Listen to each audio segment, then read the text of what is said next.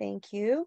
I'd like to convene the special board meeting of the Menlo Park Fire Protection District, which is a study session for our ethics training, which is required consistent with AB 361. So this will be at 5:03. Roll call, please, Michelle. Director Bernstein is absent. Director Bloom is absent. Director Jones? Here. Director Solano? Here. Director Crawley? Present. And we have a quorum. Great. So we do have a quorum. And Nicole, thank you for being here today. So I guess we'll just get to the regular agenda, which is the AB 1234 ethics training. All right. I will share my screen and we can jump right in. Oh, let me make you a co-host really quick. Sorry about that. No problem. Thanks, Michelle. And we should be okay now. And Nicole, just so you know, we got this presentation too in our board packet for Tuesday's meeting. Perfect. So that, just as we jump in, that is really an ethics resource packet, sort of a desk guide for you all to keep. You can take notes on the first few pages as we go through, and it includes the slide presentation, it includes the district's conflict of interest code, it includes the most recent FPPC gift guide. So we'll be referencing some of these materials as we go through, but hopefully that's a useful tool for you all going forward. Can folks see my screen? Yes. Okay, great. All right, well, we will jump right in. Good evening, directors. I appreciate you all being here. Tonight I will present your biennial AB 1234 ethics training, which is required by law for local agency officials. The topics we're going to discuss this evening are required by the Attorney General and the California Fair Political Practices Commission. It's also important to note that these laws apply not only to members of the board, but also to staff, and where there are distinctions in terms of the rules that apply, we'll raise those for you all. So the impetus for this workshop is AB 1234, but the real purpose of this training is to talk with you all about the tenets of ethical governance. We're going to walk through the basic rules on ethics, but the legal rules here are really only a starting point, and our overarching objective is to encourage a heightened sense of what ethical conduct means in public service and how each of you can establish an ethical compass as an internal guide. So we're going to cover a lot of materials. This is a solid 2 hours worth of ethics, as you all know. And the goal here isn't to have you all leave feeling like I know all the answers to every question, but rather to give you the high-level overview of the law, so you know when something should set off a red flag or an alarm or raise a question. You can obviously reach out to legal counsel for help. Feel free to ask questions as we go. We're going to have a few hypotheticals for us to work through together. And if there's any questions that we can't get through or to in the interest of time, we're happy to follow up. All right. And our first section here is really just sort of our introduction to ethics and scandals. So ethics, what are they? Ethics comes from the Greek word ethos, meaning way of life. The Oxford English Dictionary defines ethics as the moral principles governing or influencing our conduct. And the Ethics Resource Center, which is a nonprofit in DC, considers ethics to be the decisions, choices, and actions we make that reflect our values. So ethics really are our principles manifest through our behavior. Ethical principles really provide our individual conceptions of what's right and what's wrong, moral, immoral, appropriate, inappropriate, and what should be legal and illegal. And ethics guide both our public and our private decisions and behavior. It governs everything. It's obviously not limited to the work here with the district. So understanding for each of us how our ethics guide our decision-making gives us the opportunity to address ethical problems before they arise, plan for how to deal with them on a personal level, and how to regulate them at a governmental level. So the question comes up, where does each of us draw the line between right and wrong in any given situation? And so for this, I use what I call the paperclip example. So I apologize if you've heard me use this before. But the paperclip example is you're in the office and you have a bag, and your bag has a number of sort of personal papers and other things. And, you know, you have your wallet in there and your water bottle, and everything's getting crunched. And what you could really use is just a paperclip. And so you take one off your desk and you put it on your papers and go about the day. And there are people who say, it's one paperclip, it's de minimis, it's not a big deal, it's not a problem. And there are people who say, not one paperclip. So understanding where you fall personally on that spectrum, and frankly, understanding where your colleagues fall on that spectrum is really important to understanding how your own ethical compass aligns with the ethical culture of the agency or the organization that you're working within. So as public officials, it's just important to be aware you're held to a higher standard. I know you all know this. You're community leaders. You set the example in the ethics arena, and we're expected to demonstrate moral courage. And if we don't, quite frankly, public officials are the first to be tarred, feathered, and used as scapegoats to explain why government isn't doing what it's supposed to be doing. So this is really incredibly important when it comes to the functioning of the public's business. So it's important, as I said, to kind of think about what sets off your ethics alarm and to be aware that you don't need to sort of test your conduct right up to the absolute limits under the law, that we're going to kind of work through these legal requirements with you, but they're just the minimum. And many individuals and many agencies choose to do more. And so understanding that, understanding where you are, understanding what might keep you up at night, what would make you uncomfortable if you had to explain it, you know, at the dinner table, those kind of softer aspects of this, it's important to understand where you fall on all of those issues. So every public agency or organization will develop its own ethical culture. And some agencies approach ethics more formally by adopting or developing some kind of a code or policies. And so generally speaking, there are two approaches to these codes. There's values-based codes versus rules-based codes. Rules-based codes they speak in terms of the don'ts, things that you shouldn't do. So laws are rules-based. Values-based codes speak more in terms of the priorities, the aspirations, the do's. And so the concept underlying this is that values-based codes serve as a positive complement to the framework of ethics laws in California. So generally speaking, modern ethicists start with what I have up here, these building blocks of universal ethical values: fairness, loyalty, compassion, trustworthiness, responsibility, respect. And what this means in the context of a public agency, so fairness that's merit-based decisions, treating people fairly. Loyalty is putting the agency first, ahead of your own personal interests. Compassion is being flexible where it's appropriate. Trustworthiness, being truthful, not doing things that'll cause members of the public to question an official's personal interests. Responsibility, that's efficient use of resources, maintaining confidentiality is appropriate. And then respect, being courteous, listening to stakeholders. And by having these conversations, we begin to kind of understand how morals and values and ethics really governs the ethical culture of the district.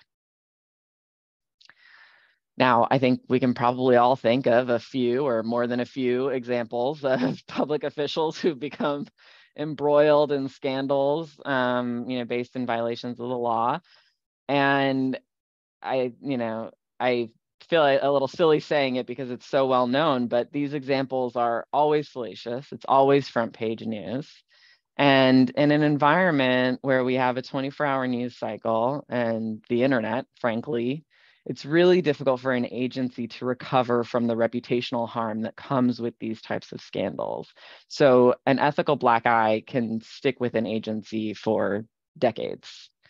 And it's important to think about that when you're thinking about how these types of issues and problems and violations of the law can impact not just the individual, but the work of the agency for a long time to come. So because government is subject to intense public scrutiny, when something goes wrong and a leader's ethics are questioned, there's very often pressure on the government to do something. So usually there's an investigation, public shaming, probably some sort of prosecution in the judicial system, and very often it leads to some form of talk about how things should have been different. And people will say things like, there ought to be a law to deal with that.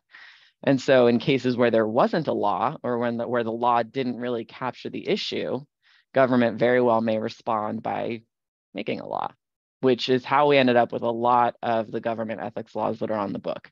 They are sort of reactive in nature in response to something. They are overlapping. And so it is not they're not incredibly easy to intuit or to understand. They can be pretty complicated to work through. And it is because of this sort of patchwork quilt nature of the ethics laws. And then it's just important to remember, as I said, the laws in this area are the minimum standards. Agencies choose to do more.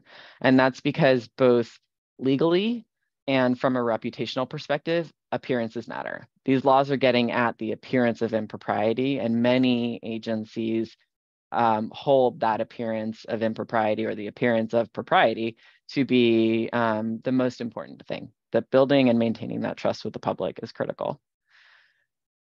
And it's also important to know that, these laws may be reactive in nature, but the body that is charged with developing the regulations is very often the body that enforces many of these laws, the California Fair Political Practices Commission. So I think these folks do spend a lot of time and have a great breadth of expertise in trying to apply these laws and develop regulations in a way that makes sense and is functional for public agencies. All right, so our first topic here, our substantive topic, will be government transparency. So the ethical values that we are talking about here are responsibility and respect. And California transparency laws are centered on the principle that government works for the public and it should be open to the public. So these laws cover open meetings, public records, and then FPPC compliance reports, disclosure reports. So first, we're going to start with open meetings, the Brown Act. The Brown Act governs all meetings of local legislative bodies, such as boards, commissions, and standing committees, including any advisory committees formed by formal action of the board. The Brown Act requires that all meetings of a legislative body must be open to the public, properly noticed with a written agenda that's available to the public for a specified time period prior to the meeting, and that the meeting must allow time for public comment. So if a meeting is a special meeting, the Brown Act requires the agenda to be posted 24 hours in advance of the meeting. The notice needs to be posted on the agency's website if they have one, and the call-in notice must specify the time and place of the special meeting and the business to be transacted or discussed. If a meeting is a regular meeting, then the Brown Act requires the agenda to be posted 72 hours in advance. But it's important to know that there's recent case law, or relatively recent case law, that indicates that substantial compliance is okay. So in this case, it's probably okay if it were 71 hours instead of 72 or 23. And then if there is a violation of the Brown Act or an alleged violation of the Brown Act, the agency would have the opportunity to cure and correct the issue. But if we have a violation of the Brown Act, the penalties include potentially invalidating the action, and depending on kind of the facts and the context, possible misdemeanor charges. It really comes down to sort of a willfulness on the part of the agency or the board to hide information from the public. So you need that kind of intentional behavior to rise to that level. So as we all know, at the start of the COVID pandemic, the governor issued a number of executive orders to modify the Brown Act's teleconference requirements, and those were replaced by AB 361. AB 361 allows an agency to use teleconferencing for public meetings without requiring the teleconference location to be accessible to the public, or requiring a quorum of the members of the body to participate from locations within the boundaries of the jurisdiction during the proclaimed emergency. So agencies can rely on AB 361 in the following circumstances. The legislative body holds a meeting during a proclaimed state of emergency, and state or local officials have imposed recommended measures to promote social distancing. The legislative body holds a meeting during a proclaimed state of emergency to determine by a majority vote whether, as a result of the emergency, meeting in person would present imminent risks to health or safety of attendees.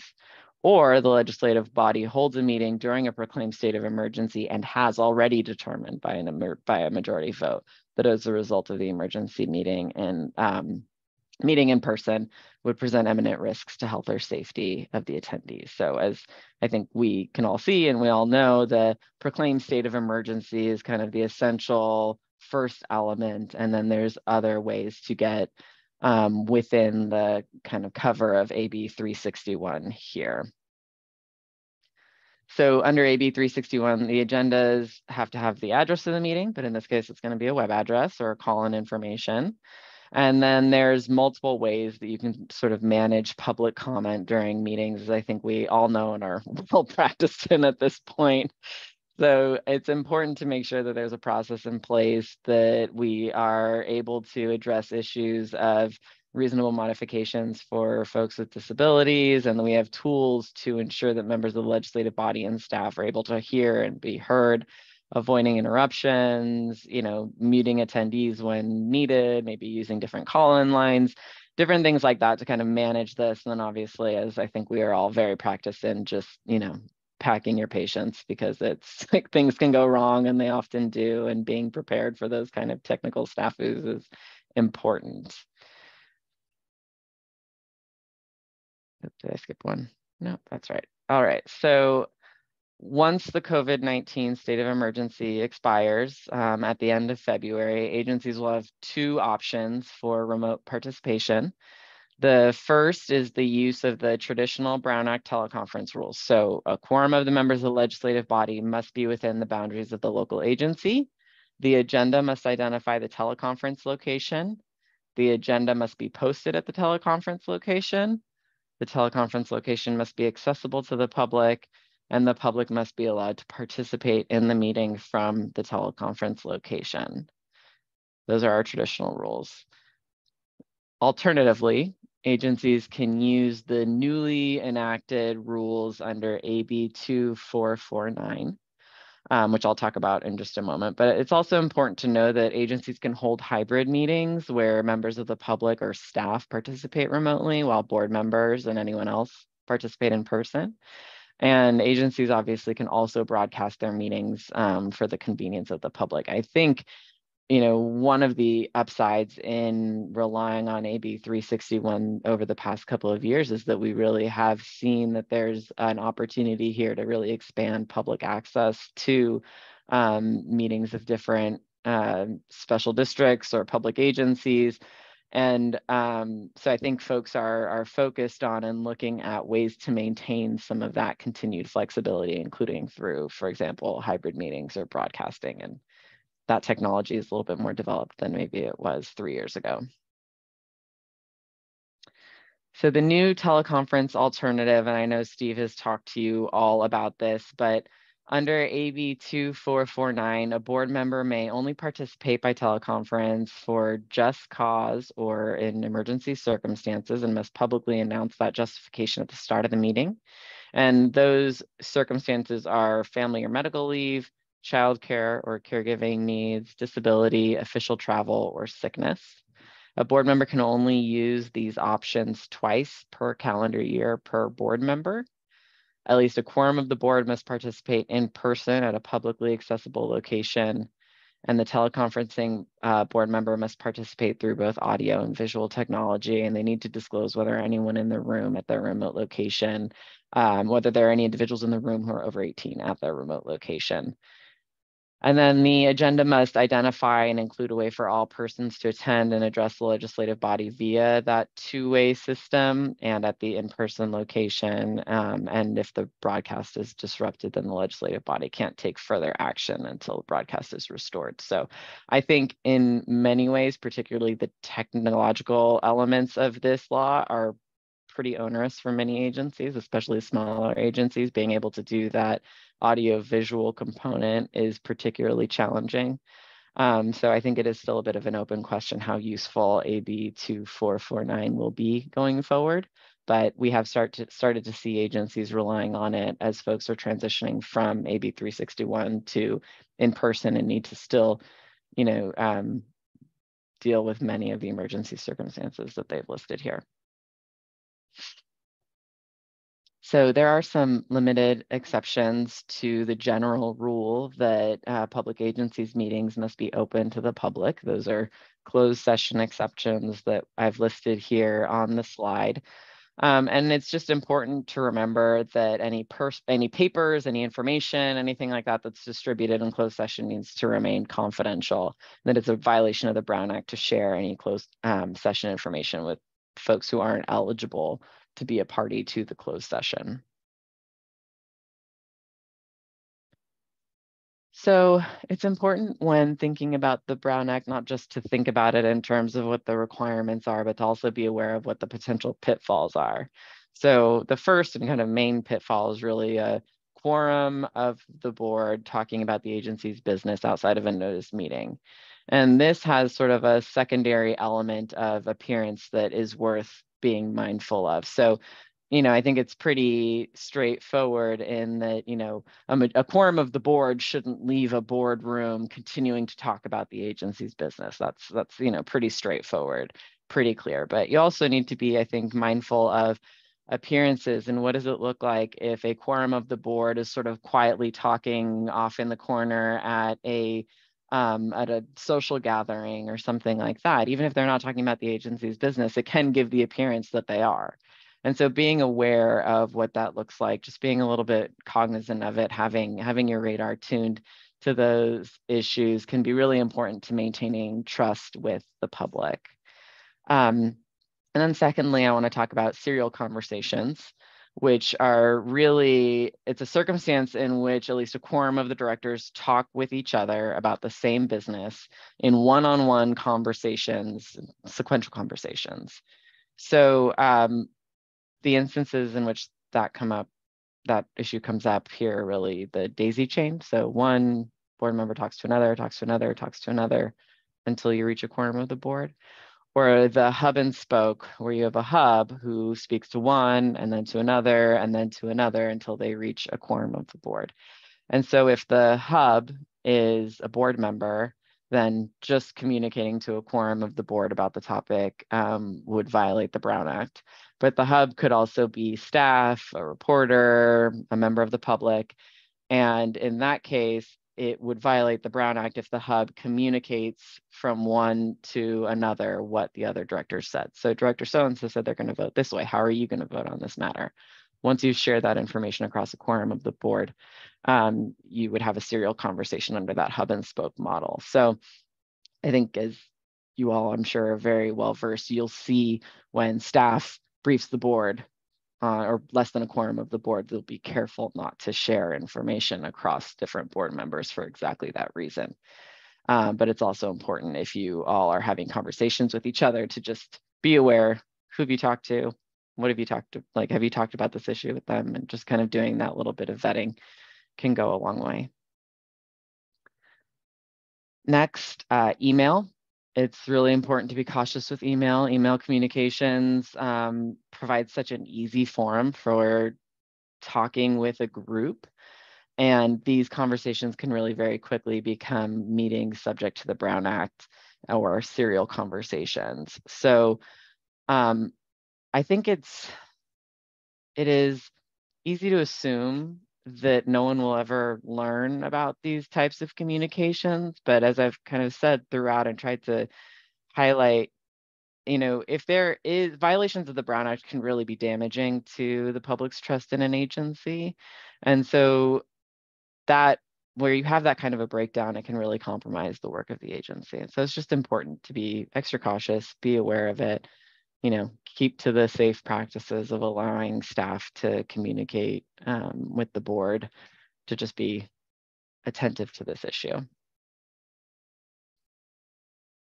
All right.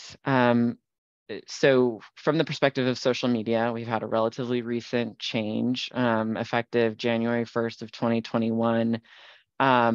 AB 992 amends the Brown Act to provide that the prohibition on a majority of members of a legislative body using a series of communications of any kind, directly or through intermediaries, to discuss or take action on an item that's within the subject matter jurisdiction of the legislative body outside of a properly noticed meeting, that prohibition doesn't prevent a member of the legislative body from engaging in separate conversations or communications on a social media platform in order to answer questions from the public regarding a matter that's within the subject matter jurisdiction of the agency, provided that a majority of the members of the legislative body don't use the social media platform to discuss amongst themselves the business of a specific nature that's within the subject matter jurisdiction of the legislative body, and that a member of the legislative body doesn't respond directly to any communication on a social media platform from another board member.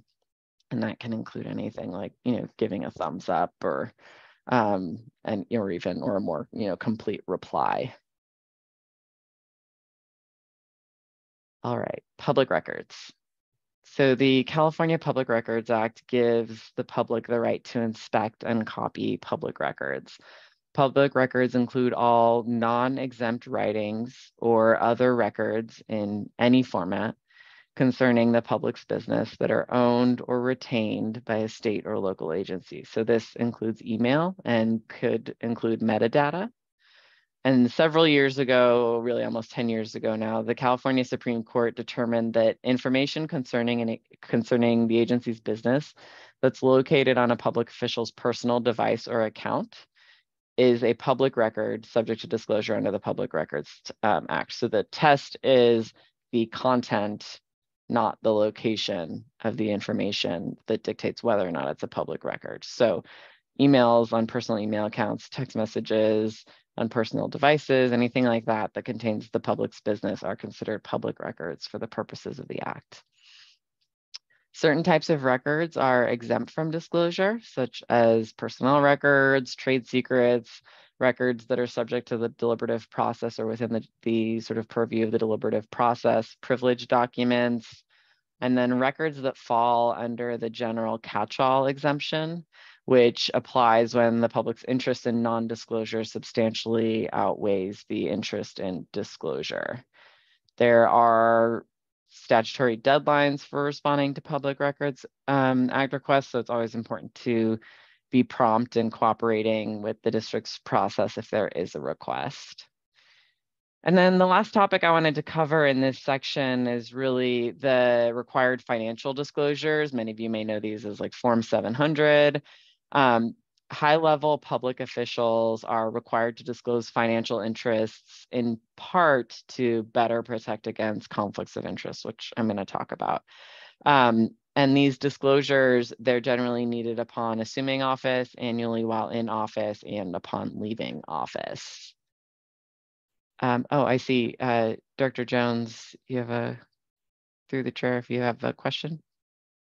Robert? I do. I'm sorry, it's been burning. It's burning my mind up, and I just wanted, before we get on too far, and it's go back to the Brown Act, I guess.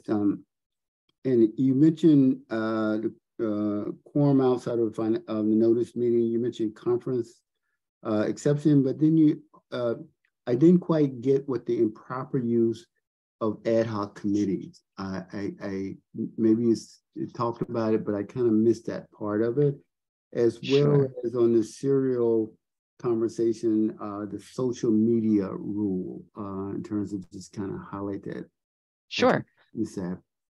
Sure. So the improper use of ad hoc committees generally are not subject to the Brown Act. They're not Brown Act committees, but it's important to be cautious because you want to be sure that you don't have something that is effectively a standing committee that's just called an ad hoc committee for the purposes of trying to slide out underneath the Brown Act requirements. Similarly, it's important to know that something can be an ad hoc committee in title, but if formed by formal action of the board, it is subject to the Brown Act. So it's important to just kind of understand that the limited scope of the ad hoc committee exception is just that limited, and that, you know, any committee that purports to be outside of the requirements of the Brown Act, because it's an ad hoc committee, you just want to be careful that in fact you are meeting all of the requirements to hit that.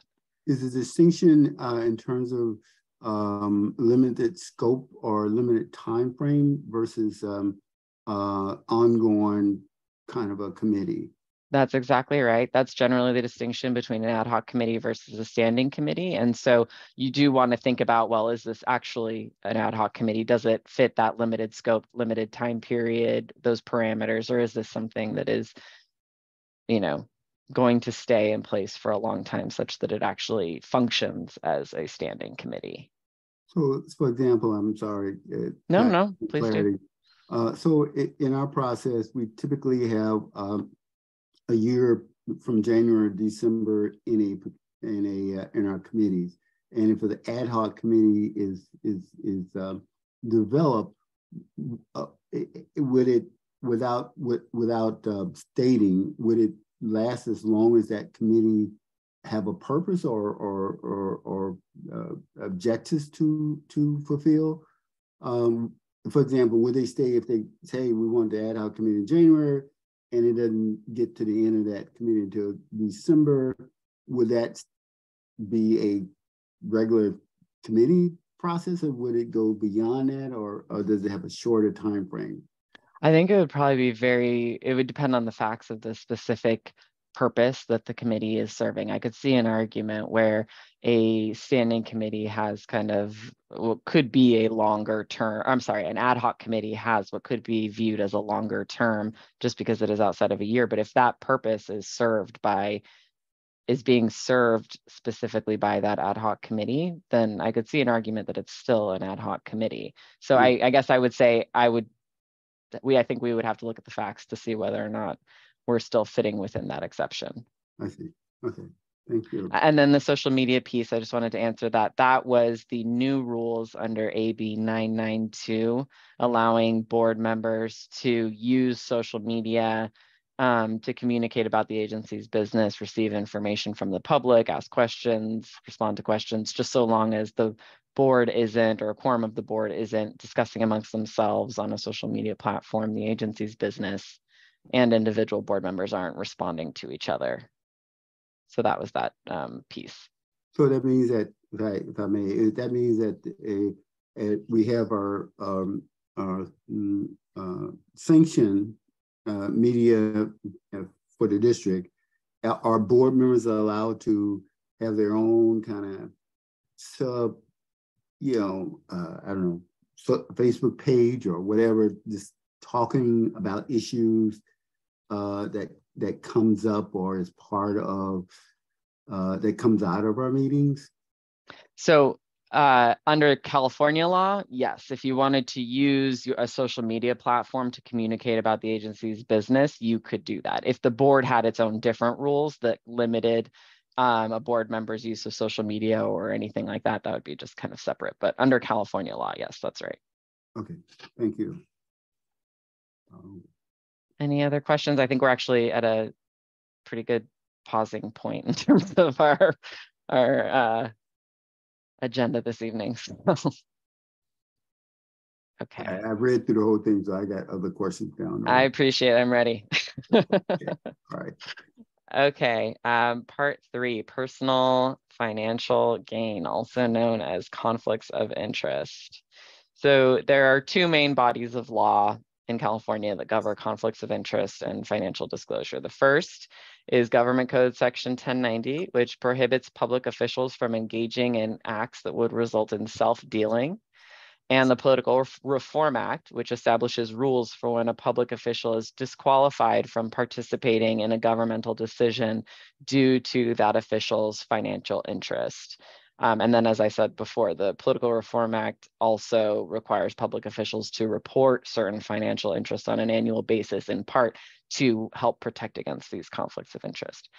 So these laws are really they're designed to ensure that public officials perform their duties in an impartial manner and they don't financially benefit from their positions.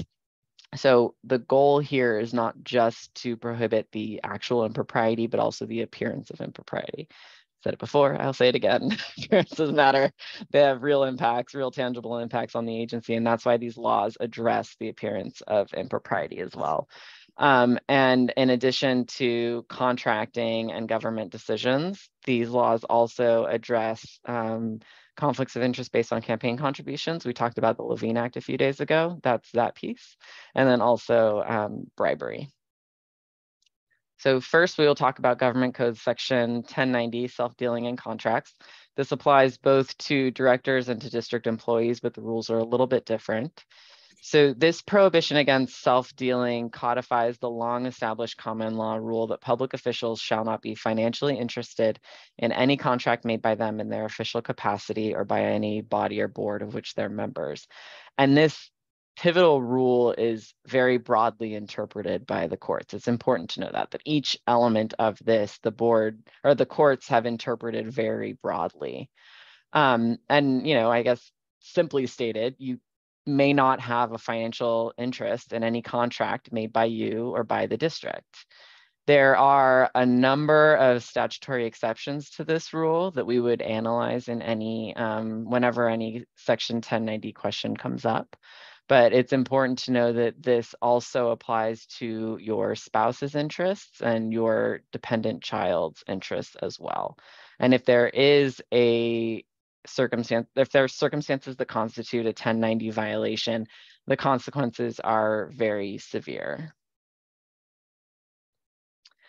So first, when we're looking at the issue of whether or not there's a conflict of interest under Government Code Section 1090, we ask, is there a financial interest?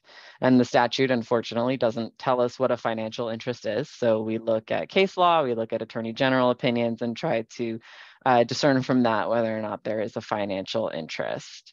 And then if there is there a remote interest or a statutory non-interest exception that applies? So the remote interests only apply to the board, and they allow the agency to proceed with the contract if the board member complies with certain recusal and disclosure requirements. And the non-interest exceptions apply to both board members and district employees. And effectively, it's sort of a codification of what would otherwise be financial interests, but the legislature has said these aren't financial interests. So for the purposes of the statute, these don't count. And what if there is a 1090 conflict? So if there is, the 1090, Government Code Section 1090 really presents board members in the districts with one of two choices. Either the district decides against entering into the contract or you resign from your position. There is no middle ground. For staff has the option to recuse themselves so that the agency could still continue with the contract. That's one of those distinctions that is important.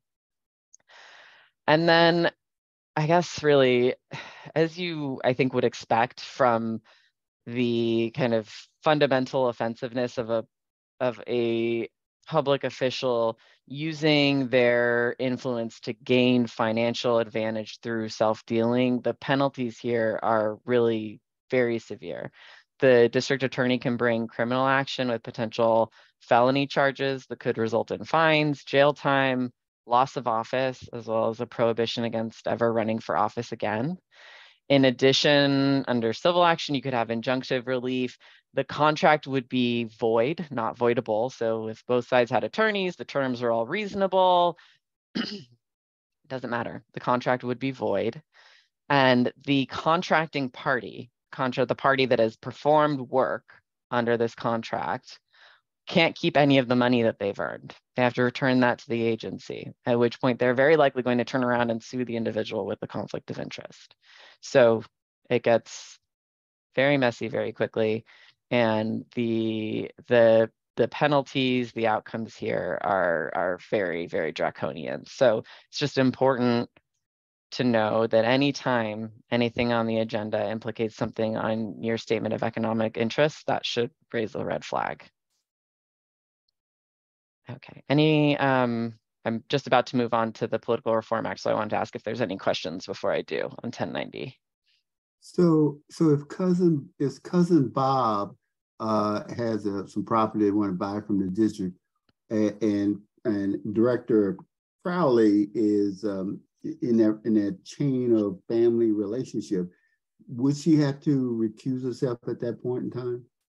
So the question there, under 1090, first of all, for Director Crowley, there is no recusal option. So for any director, there is no option to recuse yourself under Government Code Section 1090. That would be a Political Reform Act option. But what you would be looking at is really the nature of the relationship and whether or not she has a financial interest in that contract. And if it is her cousin's company in that case, right? And that individual wants to contract with the agency and there is no financial entanglement of any type, then it may be that she doesn't actually have a financial interest in that case. You probably ask the very real question of, you know, are there other issues here like bias or anything else? But in terms of Government Code Section 1090, there may not be if that doesn't rise to the level of a financial interest. Okay, all right, thank you. But I think you could also ask, does this look good? Does this pass muster from an appearances perspective? And that in and of itself may be enough. Okay, good, thank you. Mm-hmm. So under 1090, it really used to be that we had to rely on court cases and AG opinions to get any kind of guidance. About 10 years ago, the FPPC was given the authority to provide opinions and advice on Government Code Section 1090. And, you know, there was sort of a ramp up period where they were catching up and kind of building expertise in this area of the law. And since then, they have developed and issued a number of 1090 letters, which are very helpful. There are some very complicated and gray areas of Government Code Section 1090, considering, for example, you know, is a consultant hired by the district a public official, and how do we sort of contract in a way that allows the agency to do what it needs to do without potentially running into 1090 issues down that line.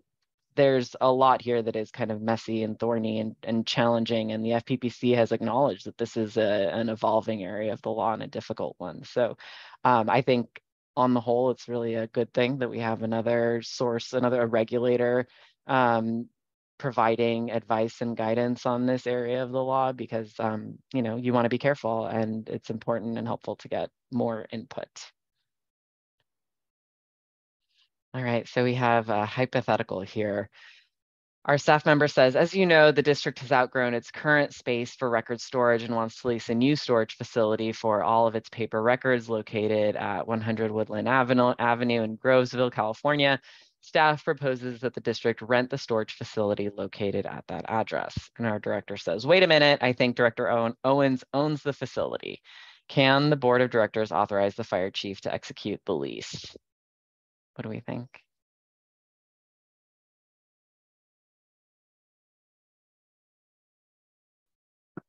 Well, I guess Virginia got unmuted. Go ahead. No, I mean, I would say no, even though, I mean, because a director owns it, or I mean, either you can't get into the contract or the director has to resign. Right, that's exactly right. Government Code Section 1090 prohibits public officials from participating in making a contract, which in this case a lease would be, in which they have a financial interest. And if there is no statutory exception that applies, and there wouldn't be under these facts, then the contract is prohibited from the outset. So that's exactly it. All right. Our next topic is avoiding conflicts of interest in government decisions. So the Political Reform Act was enacted in 1974 in response to Watergate. And the purpose of the act is really to eliminate the possibility of public officials influencing government decisions to serve their own financial interest. So the act establishes rules for disqualifying officials from decision-making, and as I've said, requires this kind of annual reporting to help surface and daylight some of these potential conflicts. So I guess just at the outset, you have 1090, which deals with conflicts, and the Political Reform Act, which deals with government decisions. There is obviously a world in which they overlap, where you have a government decision that is also making a contract, but they also can be very separate. So when we look at issues of conflict of interest, we look under both of these rubrics to see whether or not, and you could have a conflict of interest under both, under one, not the other, different rules may apply. So the basic rule here is that a public official may not make, participate in making, or in any way use or attempt to use their official position to influence a government decision when they have a disqualifying financial interest. And an individual has a disqualifying financial interest in a governmental decision if the decision will have a reasonably foreseeable, material, financial effect on the official that is distinguishable from the effect on the public agency. So each of those sort of phrases that I kind of paused at are their own tests, their own set of regulations, and it's an incredibly fact-specific analysis to break that down to determine whether or not there is a conflict of interest under the Political Reform Act. So in applying the law, there used to be an 8-step test. Now there's a 4-step test with 2 precursors. The first precursor is the person a public official? You all are public officials. And is there a financial interest? And then here we've listed out the financial interest, which, you know, unlike 1090, this is pretty straightforward. It's very helpful to have. And then we move to the 4-step analysis. So this is where things get much more complicated. So first, is the effect on the official's financial interest reasonably foreseeable?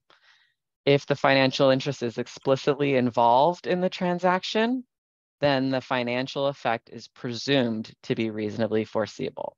If the interest is not explicitly involved, then the likelihood that the decision will have an effect on your financial interest should be a realistic possibility that is more than hypothetical or theoretical. So that's just about as confusing as it sounds. And the next question is it material? So for each of those different financial interests, there's a different set of tests for materiality. And the materiality regulations are updated very regularly. So you want to make sure you're looking at the right set. I think many of you are familiar with the old 500-foot rule when it comes to real property. That's changed. Now there's 3 different categories. But generally speaking, you're going to look at whether or not your financial interest is named in the matter. If it is, then it's probably material. And if it's not, then you're going to consider these materiality factors that generally kind of boil down to, is there going to be a value or a change as a result in the decision? But as I said, it's really important to make sure that you're looking at the regulations and being sure that you're kind of working through the analysis. And then, I'm sorry. Nicole, when they say explicitly involved, I mean, what does that mean, explicitly involved? Usually means named, named in Okay, the transaction. okay. So the next piece here is really, is the effect on the official the same on the effect as on the public generally? So will this decision hit your pocketbook in the same way that it will hit the pocketbooks of a certain portion of the population within the jurisdiction? So you all serve on the board of directors that approves a fire prevention fee schedule. That will impact you in the same way as it'll impact the public generally. So in that case, there wouldn't be a conflict of interest there. And then lastly, is the official making, participating in making, or using his or her position to influence the governmental decision from which the financial effect results? So this is broadly interpreted. It can be anything from a wink and a nod to formal action. So it's important to know that that making or participating in making or attempting to influence, that encompasses quite a bit. And then what if there is a conflict of interest under the Political Reform Act, it's really important to consult with legal counsel as soon as possible, because as we've said, this is a very nuanced, fact-intensive analysis. In addition to that, the FPPC has an enforcement, like a hotline number that you can call and ask questions. And so if you were to present sort of a set of circumstances to them through that informal means, very often they will tell you like, oh, that sounds a lot like this. Why don't you go check out this regulation? It can be really helpful. That's informal guidance, different from, writing a formal letter and getting advice that you might be able to rely on in the event there's a challenge. And it's also just really important to remember that having a conflict of interest doesn't mean you've done something wrong. It's problematic when you don't deal with the conflict appropriately. We all have, we may have income, we may have real property, we may have all sorts of different financial interests. And it's just important to make sure that we're aware of them and deal with them appropriately in order to make sure that we don't have other larger issues. So if there is a conflict of interest, you would need to publicly identify the financial interest that gives rise to the conflict immediately prior to consideration of the matter. Leave the room until after the matter is concluded, recuse yourself from the discussion, and abstain from voting. So it used to be that the language of the regulations allowed someone to leave the room in advance of an item or to only join after, and then they wouldn't have to disclose that financial interest. But the regulations were modified, and now if you leave the room before the item is considered, you still have to disclose your interest. And if you join the meeting after, you have to disclose your interest at that time. And then there are, pretty steep penalties and serious consequences if there is a failure to report and properly recuse. I think we've sort of generally seen that the FPPC has expressed an interest in focusing on, big fish, really large issues, but nevertheless, there are pretty substantial fines, personal consequences in terms of the impacts to the reputation of the individual and the agency. The action could be invalidated. The consequences here are very, very steep. All right, so another hypothetical. Our staff member says, as you all know, the district has outgrown its current space for record storage and wants to lease a new storage facility for all of its paper records located at 100 Woodland Avenue in Groseville, California. Staff proposes the district rent the storage facility located at that address. And our director says, wait a minute, I think the CFO owns that building. Can the board of directors authorize the fire chief to execute the lease?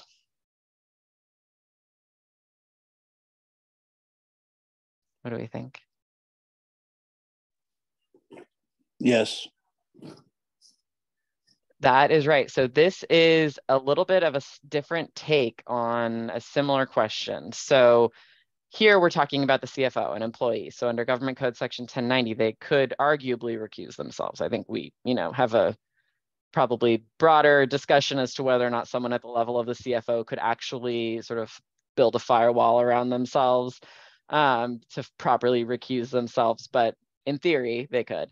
And under the Political Reform Act, they could recuse themselves. And they also can't be involved in any kind of tenant improvements on the property or anything like that. So under this slightly different set of facts, the district can enter into the lease. Although again, issues of appearance are important to consider. Nicole, in order to kind of build that firewall, what I guess against the district and would, in that situation, would there have to be some evidence of what do you want to say?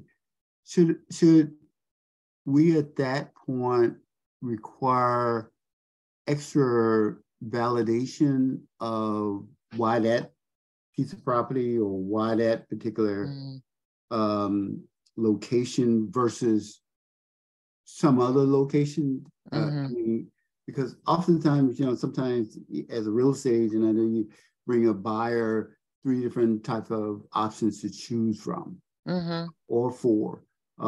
As a board, it should we just make, I guess, you would assume that would happen, but as a board member, it seemed like we probably need to really make sure and look at those other documentation or other options that are out there, and to have the CFO walk through each one of them, or whoever is in charge of, bringing that particular option, walk us through each one of them to try to get a comparison to understand that, is this the best option? Is this the only option that's convenient for us? I mean, well, can I piggyback on that? I mean, would the CFO even be the appropriate person if he owns the property? Because doesn't the CFO have to recuse him or herself completely from the discussion? Right. So I think it's a really good suggestion, a really good point. I think what you're really focusing in on is the fact that where you have a conflict or a potential conflict of interest, then you have to be concerned about how the public is going to view this. And so it makes sense to try and shore up the argument for going with this particular option and why that is in the public's interest, even though there is this conflict of interest. So I could see a really good argument for going through in a public fashion the steps of saying, this is why we're making this choice. This is why financially it's the best decision. Operationally, it's the best decision. Whatever the supporting reasons are that the board might want to go through that process. I could also see, if we're talking about something that is a storage facility and maybe one storage facility is as good as another, it might be more important to preserve the appearance of propriety and the agency's reputation, and to just pick another option. I think to Director Cheng-Crowley's point about whether or not the CFO is the right person to go through that process, that's exactly right. If the CFO has a financial interest, maybe they aren't the right person to present it. And you also want to look at, I think, and take a hard look at whether or not that person, whether we could properly build a firewall around that person, or whether that's just not, practically speaking, a workable option such that the board or the district should consider a different facility. I think all of that makes good sense and all goes towards the ultimate goal of doing everything you can to preserve the reputation and the trust that the public has with the agency.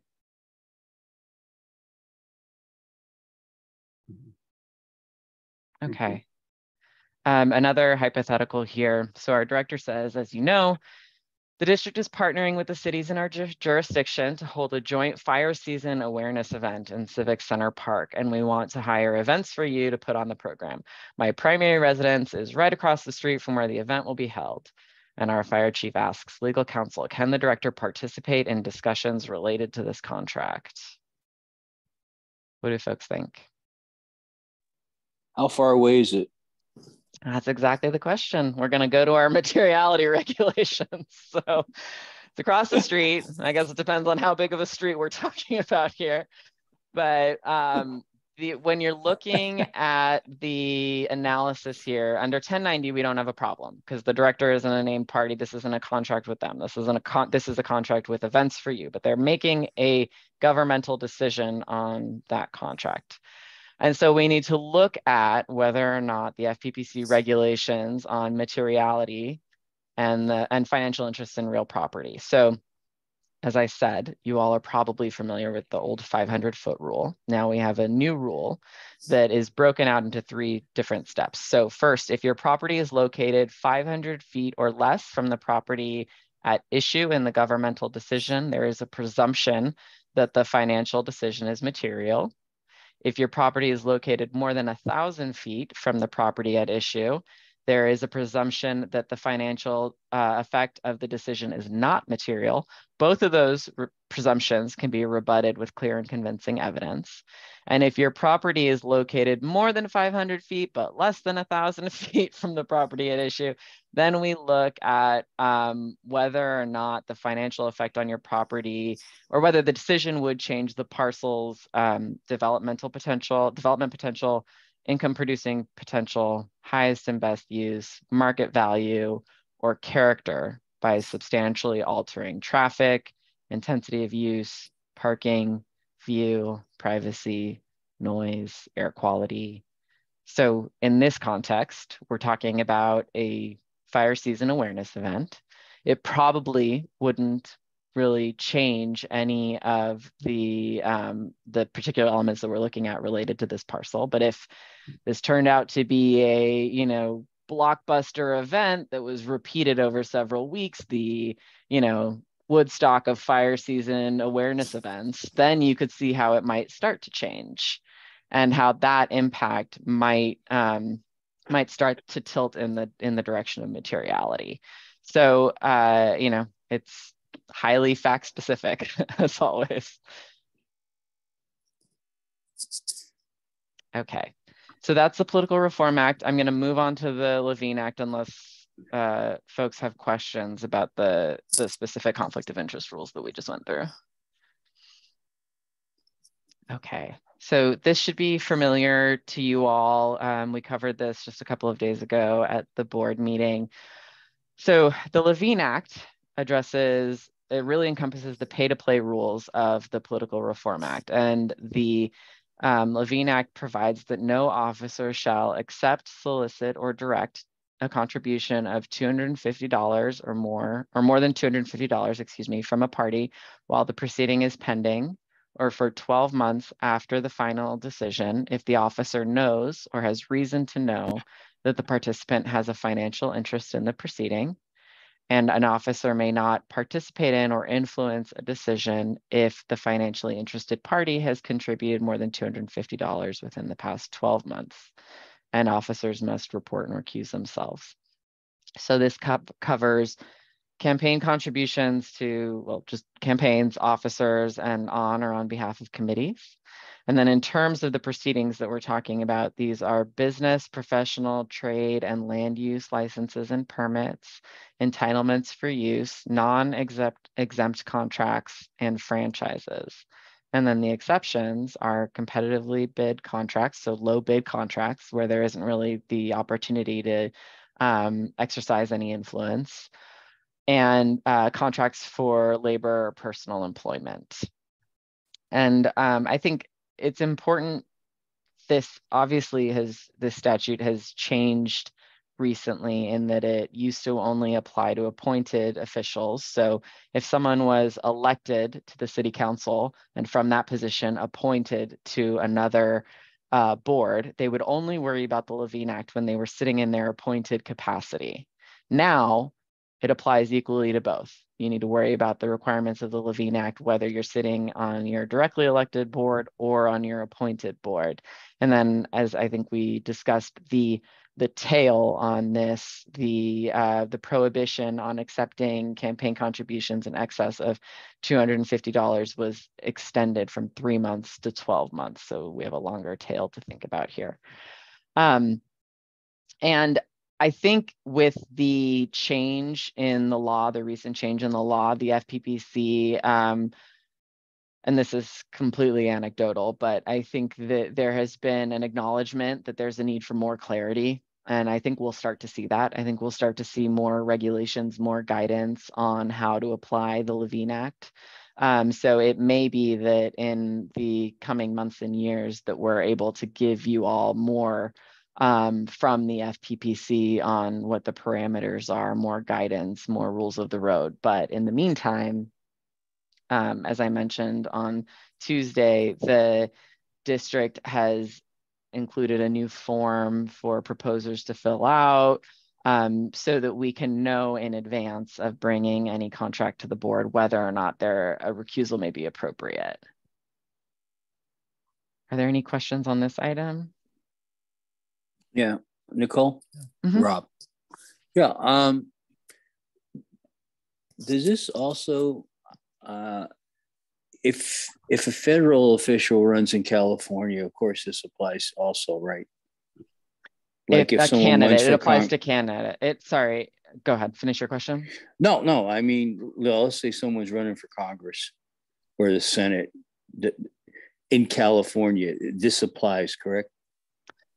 It only applies to agencies, California public agencies. So it wouldn't apply, the Congress has their own rules and the federal government has its own sets of rules in terms of what applies for conflicts of interest there. So the agency definition is limited to California agencies.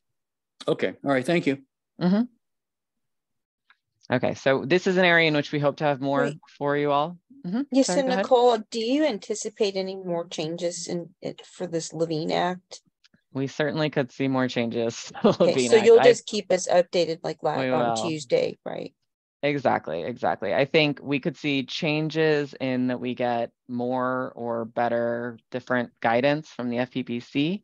We could also see cleanup statutes being proposed because I think folks do have a lot of questions about how this applies now that there's more attention on it. So I think there's a good chance that we will have more for you.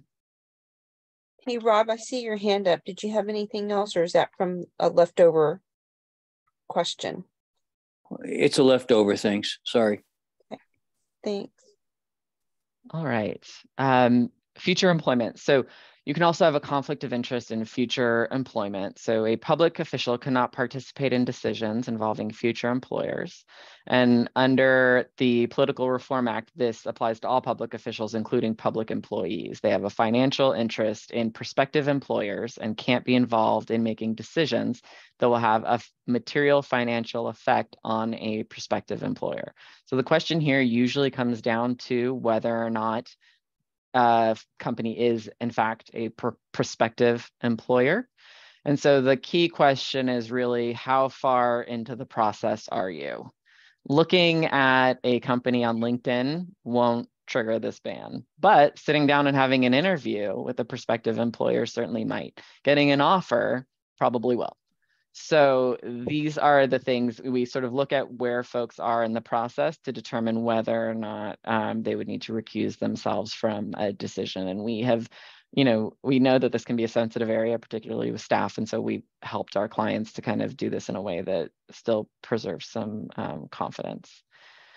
And then in addition to that, public officials can't represent clients or employers before the agency that the official formerly worked for 1 year, and this is known as the revolving door prohibition. So it applies only to executives, so sort of fire chief level, and also applies to elected officials. And the idea here is obviously that if you have these sort of strong relationships by virtue of having been on the board or been in the position of a high executive, that you shouldn't use that to the benefit of a private employer, potentially to the detriment of the public.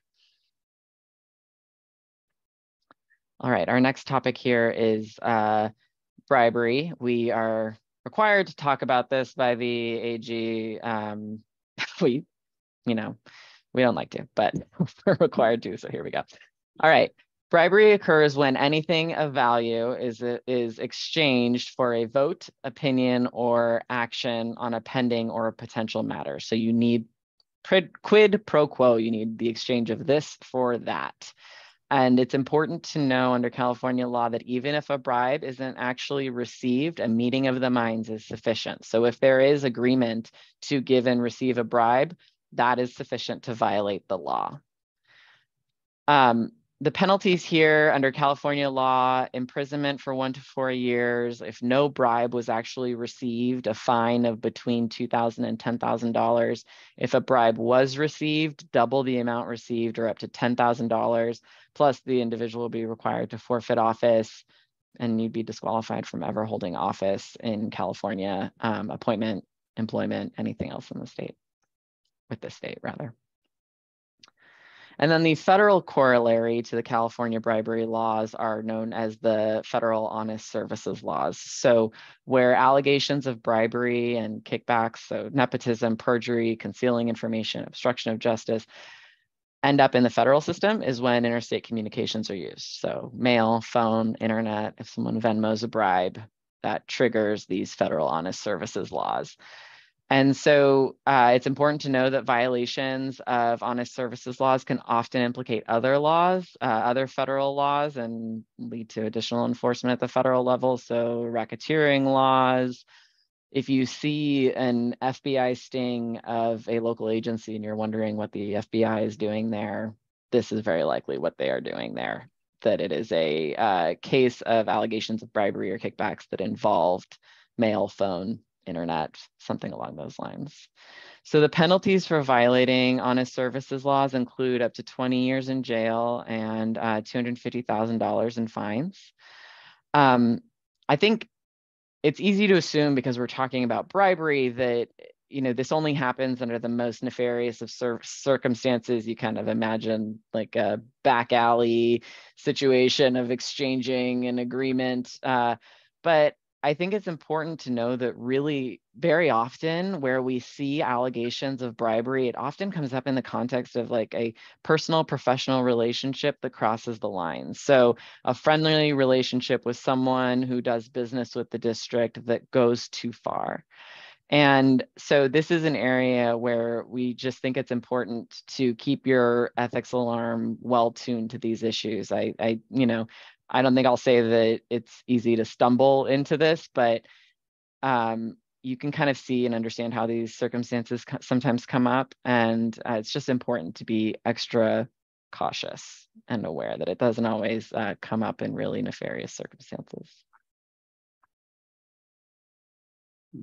All right, so our takeaways for this topic: always be on the lookout for a conflict. If you have questions, please ask for help. If you ask for help, we will ask lots of questions back. It's not because we're nosy, it's just because we have to wade through those materiality rules and they're complicated.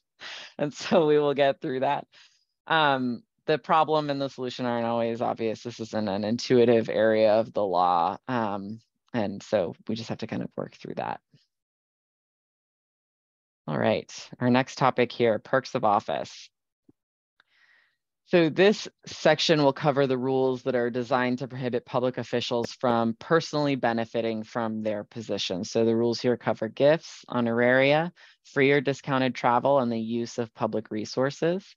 And then again, it's important to keep in mind that where there's overlapping state law and local policy related to perks of office, the stricter of the two governs. So an agency's more restrictive gift policy will control over the state's rules.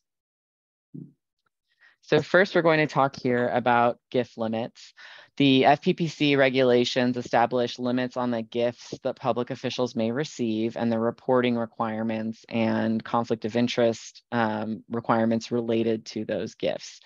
The first source for us with gift questions is the FPPC gift guide, which is included in your ethics resource packet. Whenever I get a gift question, it is where I go first. So I always recommend that folks use that. It's a fact sheet. I think it's like 14 pages long. So there's a lot of information there and it is very readable and you can kind of maneuver your way through it. I think it's a really helpful guide. I'm going to provide a really high level explanation of the gift rules, but just know that you have that gift guide, which has a lot more detail and can answer many specific questions. So the first question is, who do gift limits apply to? They apply to public officials, which are statutory Form 700 filers and folks designated in the agency's conflict of interest code. What is a gift? A gift is anything that confers a personal benefit for which you do not provide something of equal or greater value.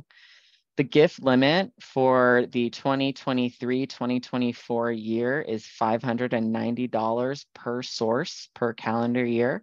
That's periodically increased. And so the most recent increase brought us up to $590.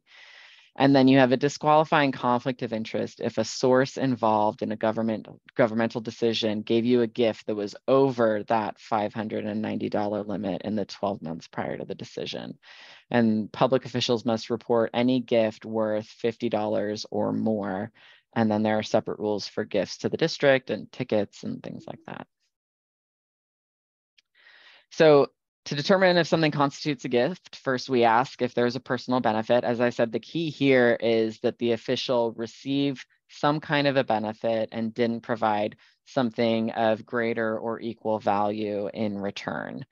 Assuming that there is a personal benefit, then we look to the regs to see whether or not there's some kind of an exception that applies. But in general, food, drinks, services, travel, money, items, or other things are gifts, but a particular gift may be exempt if it falls under one of the exceptions that we've listed here.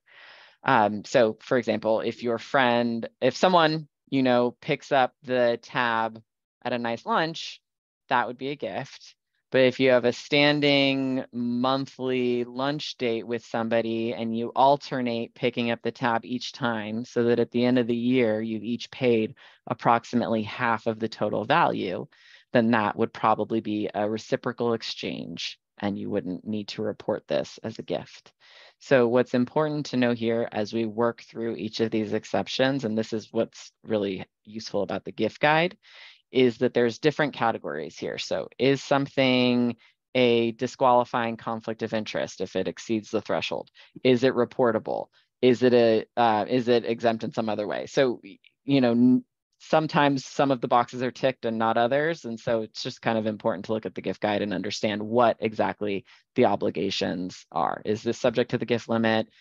Would this be a disqualifying conflict of interest? Is it reportable? Yes, no, that kind of thing. So next we look to consider who is it from to determine whether or not an exception applies. So is it from a family member? Is it from a long-term close personal friend, the best friends forever exception? Is it a non-agency business relationship? Is it a dating relationship? Any of those categories may be exempt depending on the context. And I say depending on the context because in many of these cases, the exception won't apply if the individual otherwise has business before the agency. So if they have business before the agency, it tends to trump some of these exceptions. For folks who are not statutory filers, are they in your disclosure category? If the gift isn't from someone related to your disclosure category, then it's not, then it would be exempt. You wouldn't have to report it or anything along those lines. And then, as I said, are they a vendor? Does a special rule apply? Are they a lobbyist? There are other sort of nuances that may trump some of these exceptions. And then who's the gift to? Obviously, gifts to you are gifts to you, but a gift to your spouse or your child may also be a gift to you if there isn't an independent basis for that gift. So if someone you know who works with the district decides to pay for your child's college tuition and they don't have an independent relationship with that child, then that individual is very likely making a gift to you. It's important to kind of understand where some of those other gifts to other folks might be viewed as gifts to you or interpreted as gifts to you under the law. Additionally, if the gift was received as at an event, some different exceptions and valuations will apply depending on the nature of the event. So in a public event, free admission, food, and nominal items like a pen, pencil, mouse pad, something like that, that are available to all of the attendees at the event at which you make this speech are would be exempt so long as the admission is provided by the person who organizes the event. If you are at a wedding, the same benefits received as a guest attending a wedding reception as the same benefits that others receive. If you receive those benefits, that would be exempt. So if everybody receives a little package of candied almonds, you're probably fine. If everybody receives a little package of candied almonds and you get a really nice box of wine, then this exception probably would not apply. And then additionally, there's an exception for acts of hospitality. So gifts of hospitality, food, drink, occasional lodging aren't gifts when the host and the host family member or the host family member are present and you have a relationship with that host that's unrelated to your official position. So if you have a friend who you've known for a long time and they, you know, have you over for a barbecue, that's likely not a gift. But if, you know, someone you don't know that well offers to let you use their home in Aspen, but they're not going to be there, then that may be a gift. Conferences. So free or reduced registration for informational conferences that assist the official in performing their duties are okay, and these are not gifts. So meals, lodging, and transportation costs are generally considered gifts, subject to the gift limits, and must be reported and can be disqualifying. If these expenses are paid by a public agency or a 501c3, in connection with travel for the governmental purpose, they are not subject to the gift limits, but they are reportable and could be disqualifying. So that's where I said, you know, it kind of depends which category you fall in and the exceptions here.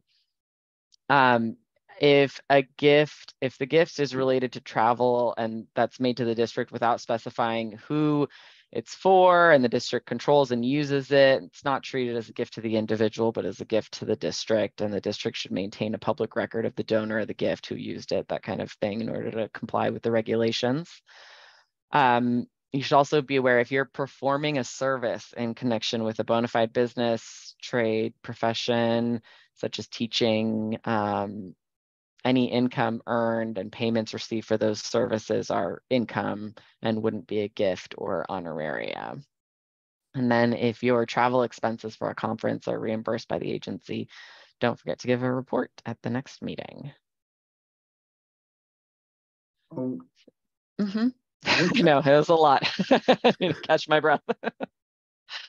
no, what kind, you say give a report? Are you talking about give a financial report or give a report on what went on? Oh, it's a report on the activity. So I attended the CSDA conference. It's that kind of a thing. So is that mandatory that once you go to company, you come back and it's on the agenda for the next meeting? Right. It's usually not a separate agenda item other than, you know, director reports. That's where you would include it. I attended this meeting. You know, I think you all do that regularly at your meetings, report on meetings that you've attended and things like that. That's what this is tied to. Oh, okay. So some tips for managing gifts. As I said, FPPC fact sheet is an outstanding reference. We also recommend keeping a log of your gifts. The FPPC has a gift tracking app. So if you are inclined to do that, that's another way to keep track. And then to always just be aware of, you know, agency policies and whether those might be more rigorous than what's required under the law.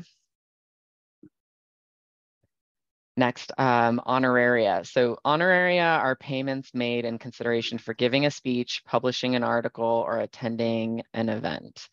Directors, candidates for office, and certain designated agency executives are prohibited from receiving honoraria. Employees who are designated in the district's conflict of interest code are also prohibited from receiving honoraria if that individual would be required to report the income or gifts from that source on their statement of economic interest. So if this is within if the honoraria comes from an entity that's within your disclosure category, then you are also prohibited from accepting that honoraria. Expense reimbursement, such as travel and lodging in connection with the speech in California is not reportable and is not disqualifying. But expense reimbursement for speeches outside of California is reportable and can be disqualifying. So the basic rule here is that you can't make money, but you're not required to lose money. And then there are specific limitations in terms of where the event is and what you are entitled to. So for speeches outside of California, but within the United States, you can get same day plus or minus 1 day meals, lodging, and travel paid for the appearance. It's not subject to the gift limit, but it is reportable and can be disqualifying. Speeches at an international location, if it's a for-profit corporation that wishes to pay for airfare or other transportation, that's a gift subject to the limit and must be reported, can be disqualifying. And then, as I mentioned before, there are some exceptions to the prohibition on honoraria, and that is if you are performing a bona fide business or profession, like, you know, teaching or something like that. Artistic performance, any money that's paid to the agency general fund within 30 days, and then direct donation to a nonprofit. So someone comes to you and says, thank you so much for giving this speech. We would love to give you $100 for having done this. And you say, so kind of you, thank you so much. You don't need to give it to me though, maybe to this charity over here. And then you can't get the tax benefit. You can't be listed as having been the donor, be really affiliated with the donation. But if it doesn't touch you and is just directly donated, then we haven't violated the honoraria rules. All right. So our hypothetical here, our director says, I would like to report that I attended the CSDA conference last week. Obviously, I had this example on my mind. I was answering your question, Director Jones. And I received reimbursement from the district for my attendance. What a great experience. I learned a ton and made connections with all sorts of firms that could help us. Normally, I'd end my report there, but I have a question. One particular consultant took me and my spouse golfing at an amazing country club, took us out to dinner the next night and on a riverboat cruise. I think the total value here was $800. I can pay him back if I have to, but I think I'm fine, because I bought him some drinks at the conference reception plus a couple of cups of coffee. I'm good, right? No. Not good. This is I think. Yeah, it seemed like slipping some money here and there, No. So buying a few drinks and coffee, even if it's, really nice blue bottle coffee, it's just not enough. We need to think about that sort of initial question. Did you receive a benefit for which you provided equal or greater value? And the consideration paid here, the obligation is on the official to prove that, to demonstrate that. So here, I think, it's clear you won't be able to reach the burden of demonstrating $800 worth of coffee and drinks. Kind of hard. I know. All right, so what do we do with these perks? So you have 30 days to deal with a gift, which means you can return it or donate it. Different from honoraria, where you can't personally receive it. You could personally receive a gift and then donate. With honoraria, as I said, you can't let it touch you. You just have to direct it away. You must report the gift properly. You could be disqualified from participating in a governmental decision if the source of the gift of $590 or more in the past 12 months is named or will be financially affected by a government decision. And you would need to follow the disclosure and the recusal requirements. Penalties for failing to handle perks of office appropriately include fines, $5,000 per violation, your own attorney's fees, the other party's attorney's fees. It can be pretty costly. Nicole, it seemed like that would be a little difficult to even to track. I mean, if say for example, person goes to a conference, they turn in their I guess expenditure report and what they spend money on. I guess it would really it's staffing. I guess at whoever's received those documents. Somehow it seemed like it doesn't really filter back up to the board. It just goes right into the financial or a process of processing things financially, and it.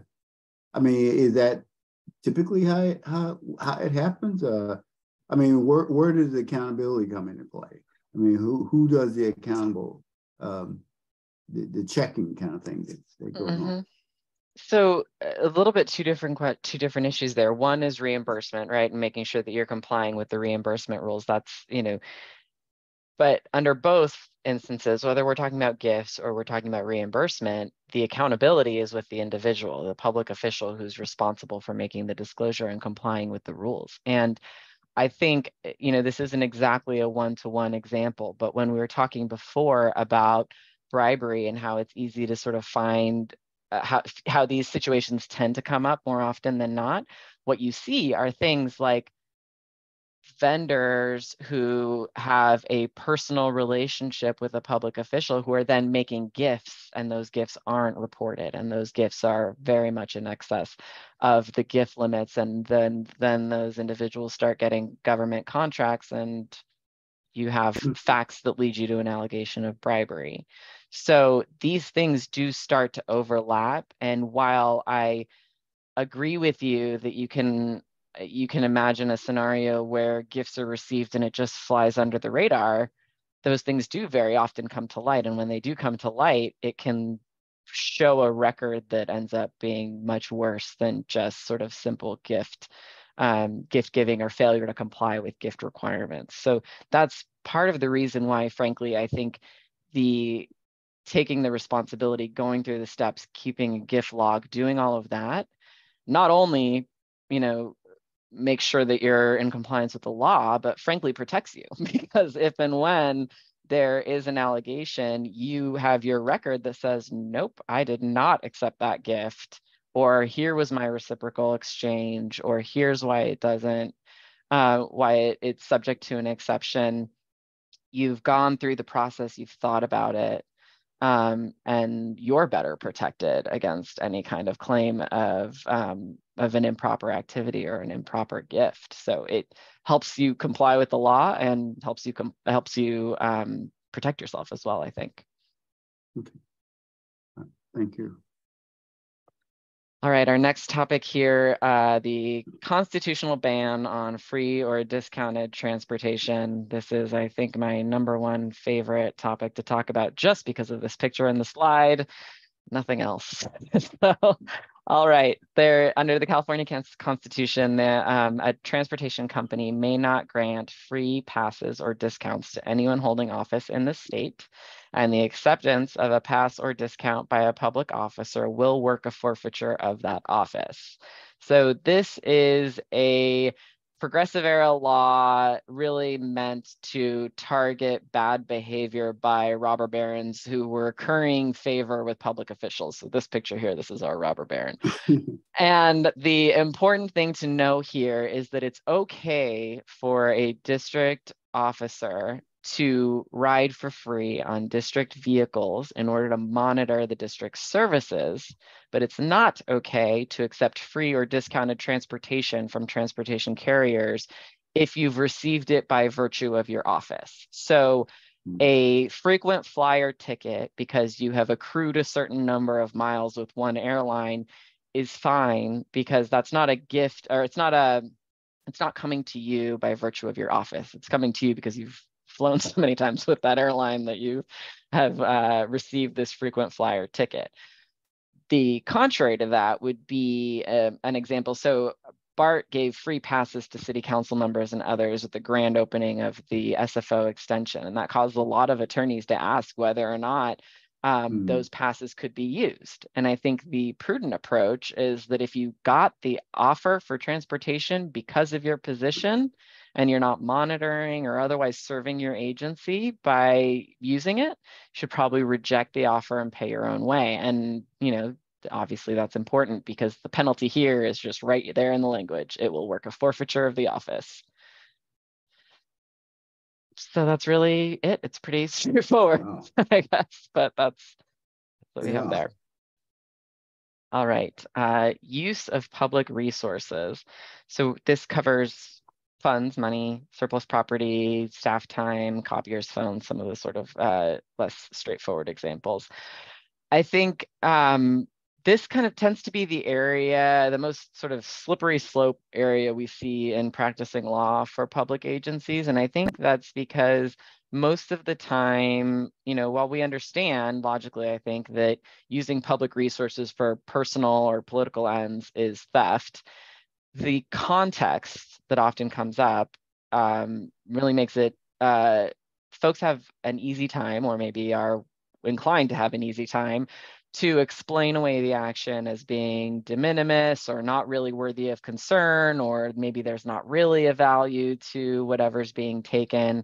And so that's how we kind of see the slippery slope. So even though we know this is, you know, particularly egregious, we still see these, you know, really terrible stories of, you know, kind of blatant misuse of public resources. And then we see some of the smaller examples that I was talking about before. So it's important to just know that, you know, this applies to use of public resources by an employee or an officer, or the gift of public funds by an employee or officer to someone who is outside of the agency, whether that's a family member, nonprofit, agency retiree, any other person or organization. That's what we're talking about here. But also like, I don't know, like, you know, the fire stations have workout rooms that would include that kind of, is that considered misuse of the resources? I think that's a perfect example of one of those that I think folks would be inclined to justify as not having a value. And I would argue, you know, the equipment in the exercise room has a certain amount of, you know, the treadmill can only take so many miles someone's running on it before it breaks. And if you are letting folks come in and use I mean, even like the elected people, right? Or other elected officials, anyone that's not anyone like an who shouldn't employee. be using it, letting folks use it when that's not what's intended, I think can be a little bit risky. So that's the context where I think it's really more important that folks sort of challenge themselves to think about what the value and the cost might be. Although I think it is, you know, as you go down this road, it becomes more and more gray and more Yeah, but at difficult the end of the day, to pinpoint. right. But at the end of the day, tax dollars were spent to buy the equipment, right? I mean, in the facility. So to me, it's still like a public facility. Yeah, no, I think you're right. I think it's it is definitely one of these, I guess soft isn't quite the right term, but one of these more gray areas where you need to be extra tuned to it because there definitely can be a cost and a price. And you know, you can lead to misuse of resources here.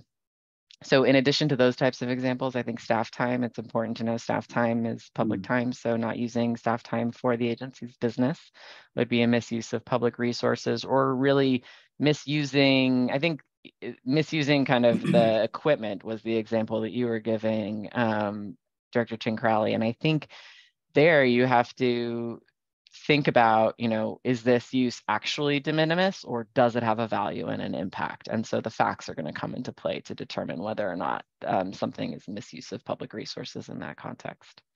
Nicole, what if rather than equipment, what if, you know, once a week I may come in and sit down and take a vacant desk and spend an hour or two kind of doing, you know, whether it's, you know, district business or in between there some own personal business. Would that include in terms of resources, appropriate use of resources for that particular use? So I guess if we're talking about, if the question is about like the desk and the space that you're, you know, the chair that you're sitting in and the desk that you're posted up at, I have a hard time seeing how that would be a misuse of public resources, because unless there's like somebody else who can't come in and do their work because that desk is being occupied or something like that, right?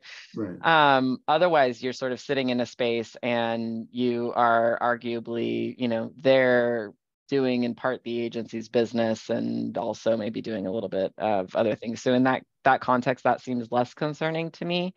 You know, if you were, sorry, I had another example where that was more egregious, but that just left my mind. So yeah, I guess I'll leave it there because I forgot my other example. But so Nicole, just a really quick question about this. This is specifically for personal or political use of these public resources, because I know that for nonprofit organizations, for example, we have helped nonprofits by allowing them to use like the classroom at Station 1 as a meeting place. And I mean, you know, and like for I don't even I can't, I'm trying to think of a nonprofit thing. I mean, it hasn't been, it's been so long I can't even remember, but I do remember that at one point that was okay because it was a nonprofit organization. Well, and I think in that context, you would think about whether or not something is a gift of public funds, and that would be the analysis that you would work under. And so in that context, there is a fair amount of legislative discretion that's given to the agency in making that determination of whether or not there's a governmental purpose that's being served. So you could see how for something like a fire district where community engagement and involvement is paramount, that having like allowing that kind of community access could serve that purpose. So that it's a slightly different analysis and a slightly different look. I guess for all of these things, the takeaway is to ask questions and to think about it and to give it some careful thought and not just assume that something's fine. It very well may be, but not just assume, I think. Right. And then we have an example that have sort of been enjoying using lately. There was a public employee, a library employee, who was alleged to have stolen over $1 million worth of printer toner. And in that case, the facts there were that this individual, over the course of many years, stole what really must have been just a huge amount of printer toner. And the agency, in addition to the individual obviously being charged, the agency really was hit as well, because the agency, there was a record of folks having said to this person, like, you can't show up early. There's nobody here to supervise you at that time. And yet he just continued to do it, and the agency didn't take further steps. That there were other branches of the library that were, saying like, oh, we don't have enough printer toner, and no one was sort of taking that closer look. So these issues, while obviously the responsibility of the individual who is taking the action, can definitely implicate the agency and result in greater scrutiny of the agency and its practices and procedures. So it's just important, from the agency perspective, from the individual perspective, to kind of keep an eye on this issue. And then I guess lastly, I would just say that I think the only thing I didn't mention here is surplus property. This is another area where it's just really important to make sure that you're following the agency's surplus property, disposition of surplus property policy, to avoid any kind of appearance of impropriety or other issues. All right, mass mailing prohibition. So state law specifically prohibits newsletter or other mass mailing at public expense. And so this is particularly important when you're looking at political and campaign issues. And the main point is really to avoid officials using their public office to build their own reputation in advance of an election. So there's a number of different exceptions and nuances, and you have to be particularly careful navigating this particular prohibition.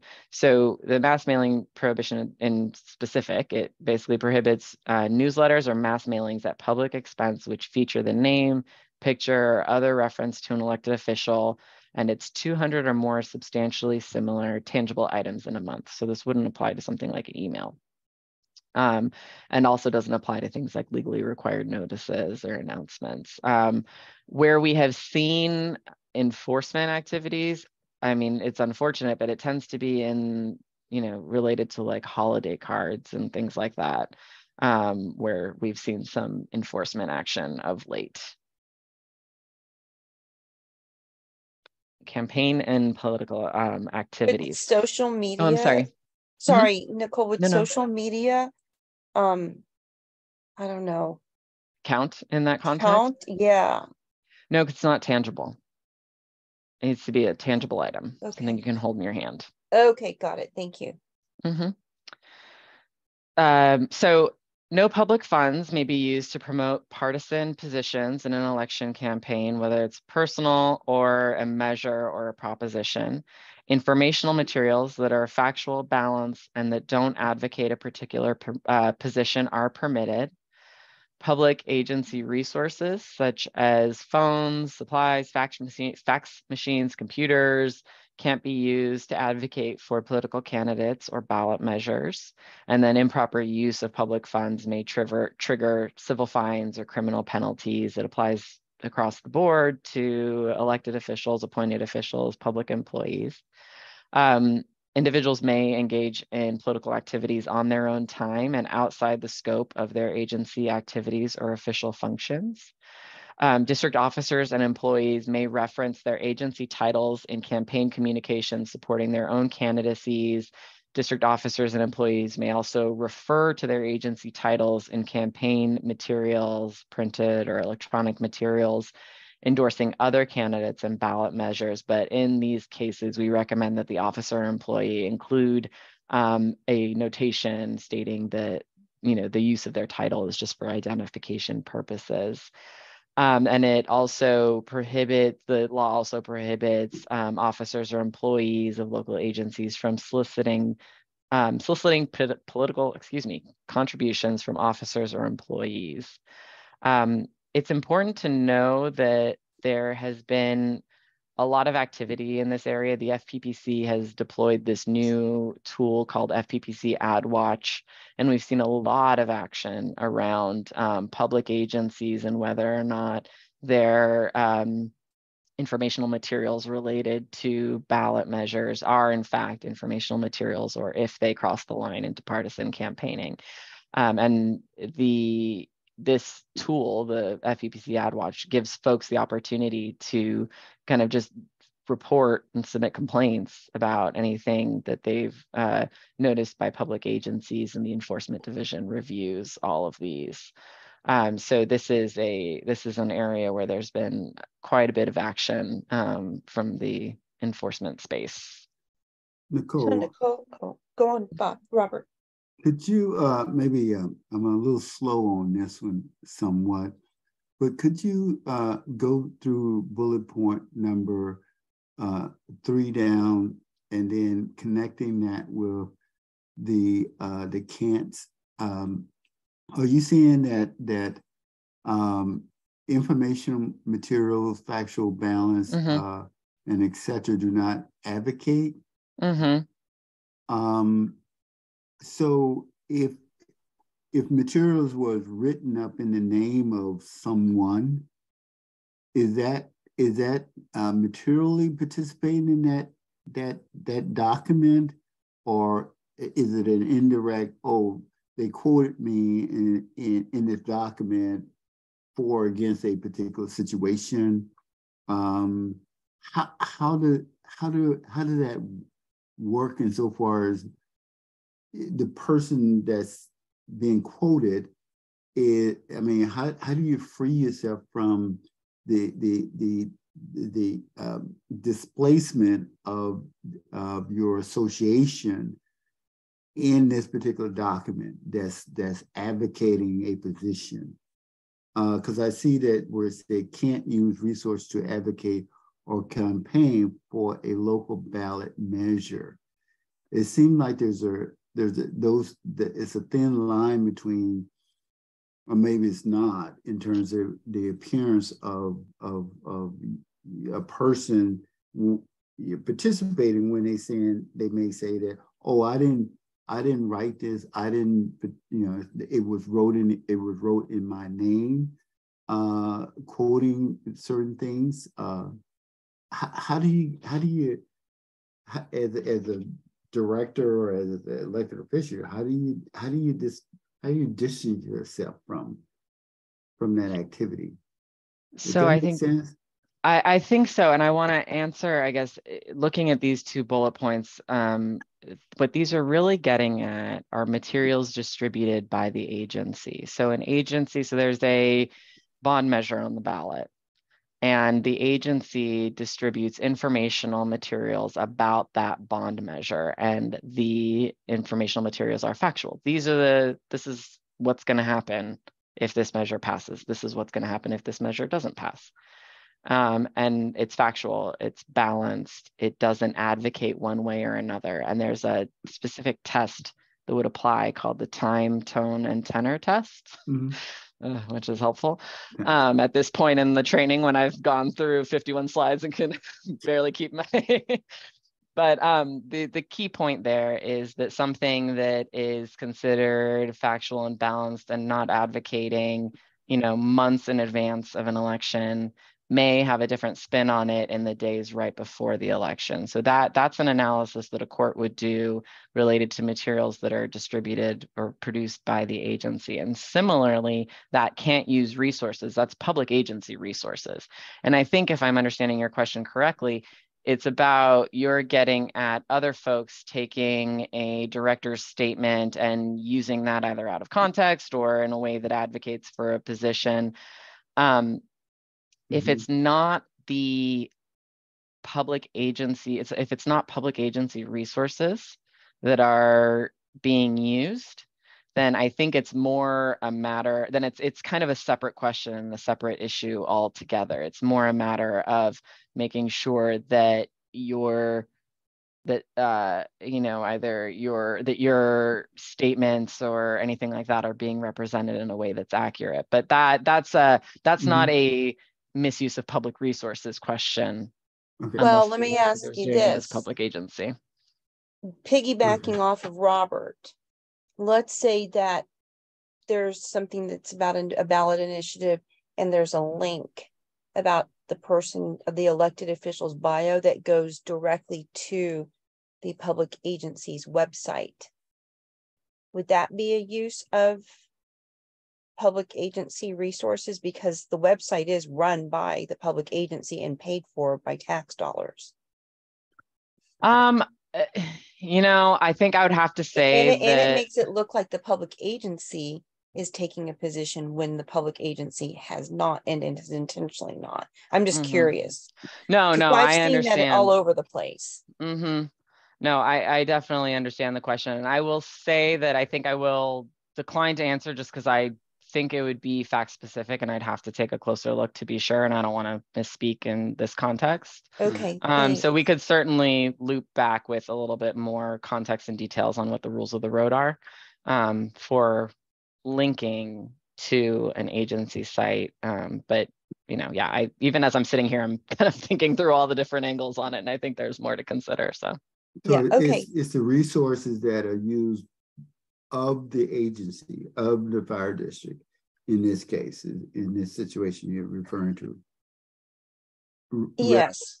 Rather than an individual person through some other source or some other group or that may be associated with quoting certain things about, you know, a perception of what the district might do without getting an actual position from the district itself of what its thoughts are on the issues. It seems like it's just two separate situations. Yeah. Right. Well, I think, let me just see if I'm understanding it correctly, Nicole. Like, we have to put on our ballot, put out on the ballot something about passing the GAN limit, right? So when that's out there, we cannot use district resources to make phone calls to constituents to help vote for the passage of the GAN limit, right? It's that kind of thing that this is prohibiting. couldn't use agency phones. That's right. That's to right. Like do phones that from kind of thing. the fire district or Public agency resources Right. is the focus of this, That's because yeah. Okay. it's public fund. That's that first line, right? Public funds for partisan campaigning. That's what this is sort of tightly focused on. And Yeah. I appreciate that this, you know, can kind of go in a lot of different directions that get increasingly more complicated. And so I think it's definitely something, especially given the time, that probably warrants of more feedback and response if needed. I get it. Thank you. Thanks. All right. Yeah, Nicole? Yes. Yes, Rob. Yeah. Yeah, there was an incident where when we were doing a Measure V campaign, that there were some links that went to the actual website of our fire district on some solicitations. So, you know, what I want to probably recommend that if any board members feel that there were some improprieties done by any of our board members, that they should just contact Political Practices and file a formal complaint. Thank you, Nicole. All right.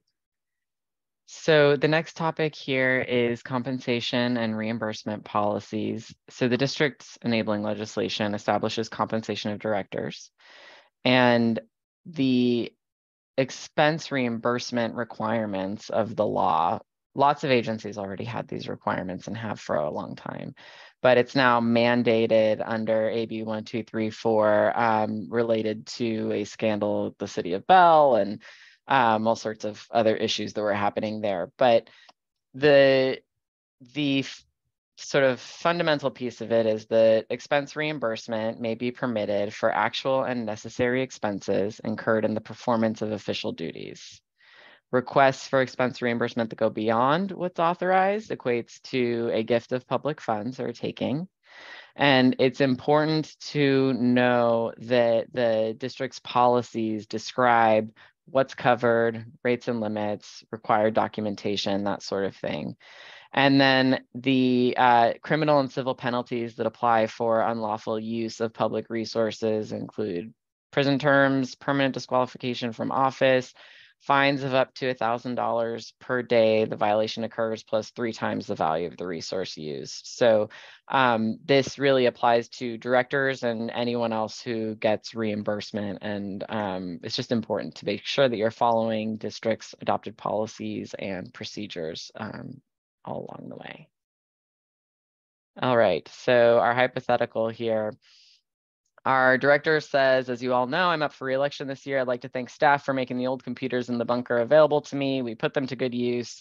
Staff has made copies of the flyers for one of my upcoming fundraising lunches, and I encourage everyone to pick up a flyer and to attend. Legal counsel, it was okay that I announced this here, right? So this really focuses on that issue of public resources, right? So we're talking about a statement from the dais, using agency equipment, using staff time, all for a political purpose, just really kind of squarely public resources and unauthorized campaigning here. It sounds like he just need to pick which sale he want to go into. All right. So I'm mindful of the time. I appreciate you all continuing to give me your time and attention. We have just a few more slides to go through. This last topic here is fair processes and procedures. So the idea here is that government processes should be fair and consistently applied to avoid any kind of bias and favoritism.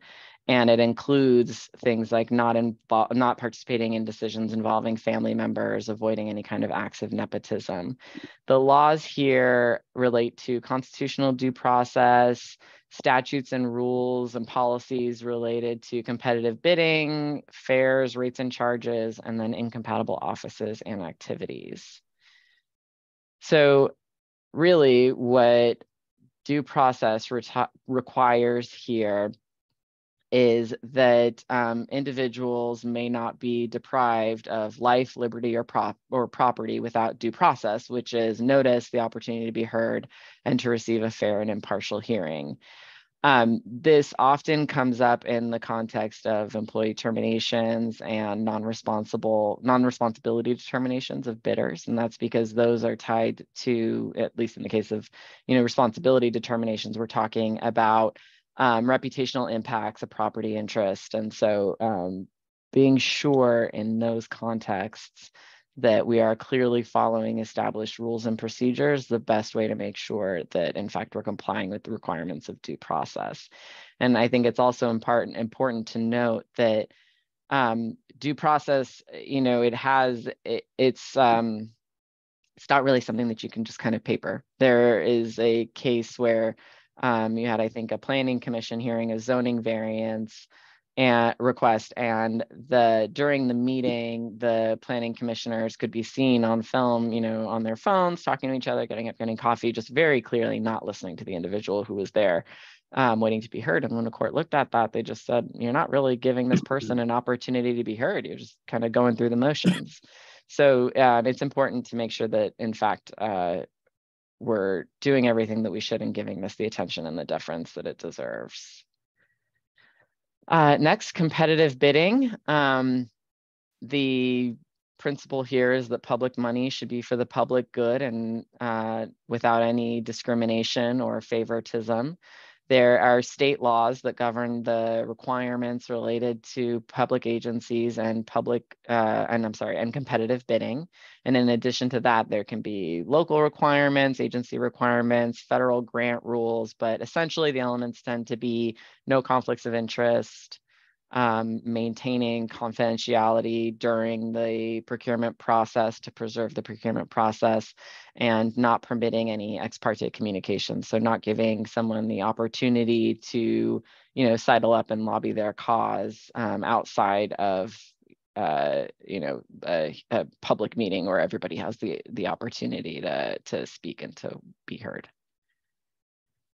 Incompatible offices and activities. This really gets at significant clashes of duties or loyalties between offices. So the statute here provides that a public officer shall not simultaneously hold two public offices that are incompatible. And offices are incompatible when any of the following circumstances are present, unless it's expressly permitted by law or compelled. So either of the offices may audit, overrule, or remove members of, dismiss employees of, or exercise directory powers over the other office or body. Based on the powers and jurisdiction of the officers, there's a possibility of a significant clash of duties or loyalties between the offices, and public policy considerations make it improper for one person to hold both offices. When two offices are incompatible, the public can request approval to bring a lawsuit from the AG, and once approved, if it's successful, the official would be removed from the first office.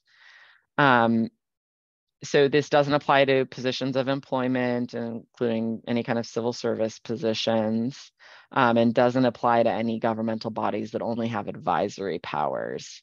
And then lastly, incompatible activities. This is similar, but it's usually created by agency policy. So you may have an agency policy that says that a city police officer can't act as a private security guard in their spare time. All right, key lessons here. We are nearing the end. Pay attention to your ethical compass. It is a guide both to understanding how to sort of successfully work with your colleagues, but also understanding what you feel is appropriate and inappropriate within the bounds of the law. And if in general, if something doesn't feel quite right or you need to ask, chances are there's a problem, and it's worth asking the questions. Appearances should set the standard. You want to avoid even the appearance of impropriety. The strictest rule governs when it comes to perks of office.